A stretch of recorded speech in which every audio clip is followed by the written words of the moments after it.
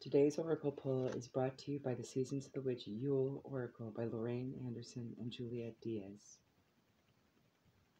Card number 43, WREATH. Eternity, growth, and symbol of circle. There is the circle of life that tends to breathe death. One is not without the other, eternally bound by the essence of spirit.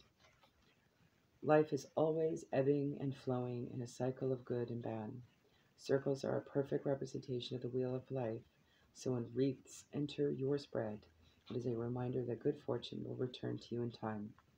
If you're going through a rough patch, know that this period will not last forever. You are coming to a turning point in your life, and more paths will be available to you soon. Until that time, remember that you are what you attract. Keeping a positive attitude and trusting in the universe will help you draw even more favorable circumstances.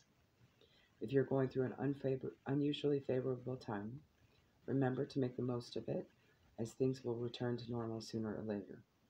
Live in the moment and cherish any good luck you have, because it may be over in a flash.